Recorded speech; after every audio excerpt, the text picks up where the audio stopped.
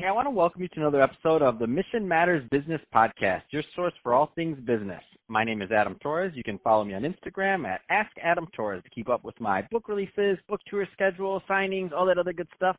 Always love to connect with you there. And as always, if you'd like to apply to become a co-author of one of my upcoming books, just head on over to the website, missionmatters.com, and click on Become an Author to apply. All right, so today I have Ashu Bhatia on the line, and he's Vice President of Strategy over at Doherty Business Solutions. Ashu, welcome to the show. Thank you so much, Adam. Very happy to be here. All right, so I'm excited to get into today's topic, so digital transformation. But before we do that, let's get a little bit further into what you're doing over at Doherty Business Solutions. Tell us a little bit more about the company, please. Sure. So Doherty Business Solutions, we're a professional services company doing a lot of work within, of course, digital transformation and the like. For a lot of our clients, around $300-400 million in revenue, around 2,000 employees, focused very heavily on trying to help our clients to really transform in this new age of digital technology as well as business processes that are taking everyone by a storm. So that's what I do, and my role really entails understanding the why and what of technology investments for our clients, make sure that they're kind of streamlined for things that they're trying to achieve on the business outcomes front. That's awesome, and I love your vantage point because it's a big company, been in business for a long time, and work with different types of clients. So you have a unique vantage point, I would argue, than most. So that being said, digital transformation. Where do you want to start with this one? Oh boy, that's the billion-dollar question that a lot of our clients ask as well. Because as you know, I think it's almost cliche to say that digital transformation is all around us. No matter which business journal you open or which technology journal you open these days, you will see the term labeled there, right? So a lot of our clients, different levels of maturity, are talking about what does this entail? Is it just digitizing your operations? Is it just really looking at customer experience and trying to make sure that your customers are served? Well, what we try to do is put all this in a framework that is not overwhelming for our clients. It's more around the way we position ourselves and tell our clients to think about it is it's almost two-dimensional. So it is definitely an external focus, looking at what your customers and clients want. So that's definitely there to kind of look at, sources of new revenue, new channels, new products that you might bring to them. Definitely a lot of companies are doing that, and you've got to keep doing that more and more. But then another dimension is employee experience or workforce transformation. You want to digitize your operations so you can support your employees to give those customers that experience. And especially in this day and age of what has just hit us on the macroeconomic level, a lot of people are working remote. You want to be able to kind of give them that back-end operation for your processes so that they're actually using and leveraging things within your own company and assets that are digitized to service their customers. So it sounds overwhelming, but in a very, very nutshell, it's more about customer experience and employee experience together. So I know this is going to vary from company to company, obviously, how long they've been in business, how big they are. I know there's a lot of variables, but I do know certain themes tend to arise over time. So for some of those companies that, you've seen in the past, what's some of those low-hanging fruit-like opportunity areas that you see companies miss kind of time and time again that you're like, they should be thinking about this? And I'm sure there's many, but what are some of the common ones? Yeah, and as you know, in this space, there's so many technology platforms that are kind of evolving and hitting that it's really, you can go out and look at, cloud computing. You can go out and look at artificial intelligence. You can go out and look at social and media. All that is great, but those are all, I think, ingredients of the recipe. I think what we advise our clients is that, yes, ingredients are very important. You got to know your technology tool sets. You got to know your processes. You got to know, your people part of it. But all those ingredients come together only if you have the recipe right? So that's what is key. To answer your question, what are the top 2 or 3 things?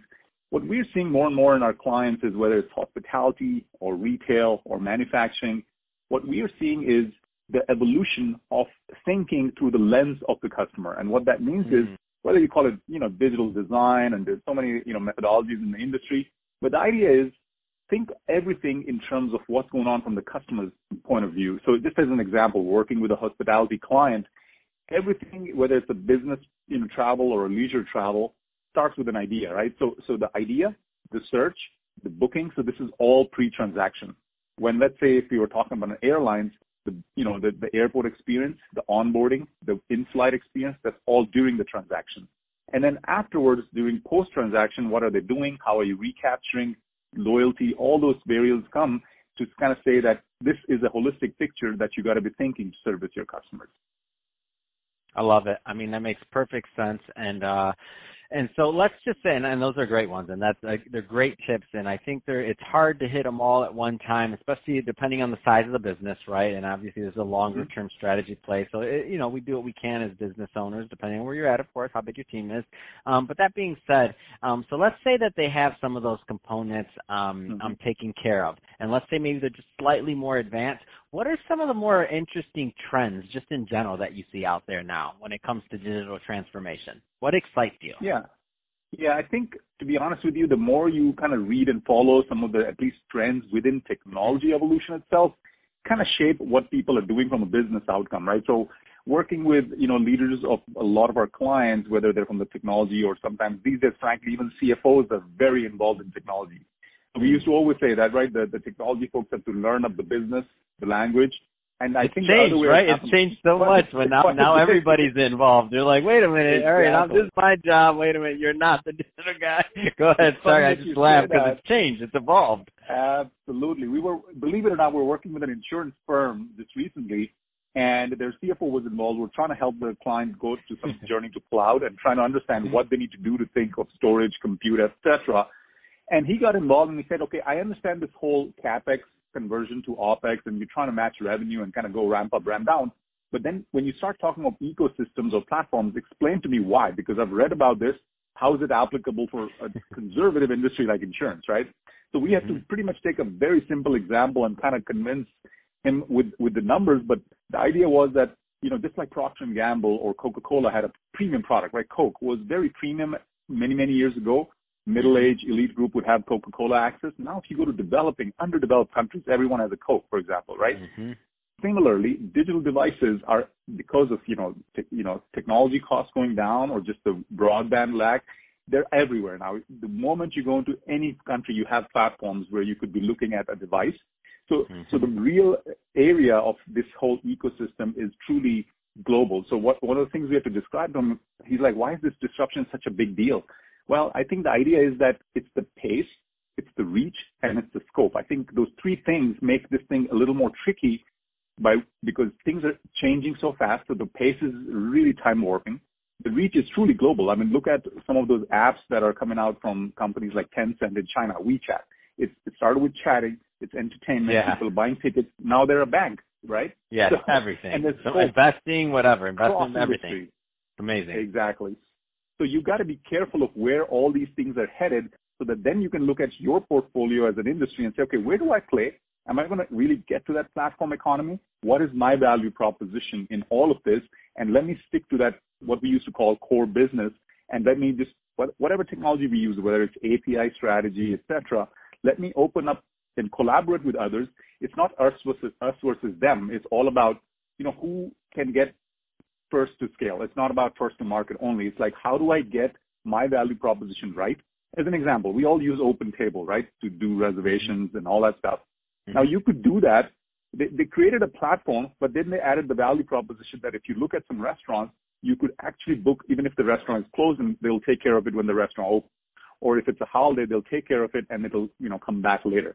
So creating that platform, doing the right value proposition, and removing some of the frictions is what every company is trying to get into. And whether you're an insurance player or a hospitality client or into retail, these lines sometimes are blurring across industries and within each industry across the people who are who are just different players. The whole issue of disintermediation happening, just like we saw in Airbnb or in all of these travel, online travel agencies. People get into the value chain, they look at the sliver, offer something better, and then grow into something more, right? So every business leader these days is kind of getting up to speed with digital transformation. But I think this whole area of whatever you use as the platform, but what are you going to really use it for and what's the core of your business is something that we all, advise our clients. That's awesome. So, Ashu, I could talk to you about this all day long because I already know when we get going, we're going to get going, but we're about out of time for this one. So, that being said, if somebody's listening to this and they want more information on Doherty Business Solutions, I mean, what's the best way for them to reach out? Yeah, so I would be happy to kind of talk more to any prospect or client or anyone struggling with this area. So my cell phone 678-717-9588 or my email ashubhatia@doherty.com. So definitely love to talk more. Fantastic. And what's the phone number again? A little bit slower this time because some people are like grabbing a pen as we speak. Want to make sure they get it. Absolutely. 678-717-9588. Fantastic. Well, hey, Ashu, it's been great having you on the show today. I love the tips on digital transformation, what's going on and what's interesting to you. And to the audience, as always, thank you for tuning in. Hope you got a lot of value out of this. If you did, don't forget to subscribe to the podcast, leave me a review on the Apple iTunes Store. If you're watching this on our YouTube channel, Mission Matters Business, definitely give us a subscribe there, but also leave us some comments on the video. I mean, love to hear what kind of projects and things you're working on. Let's keep the conversation going over in the YouTube community. And Ashu, thanks again for coming on the show.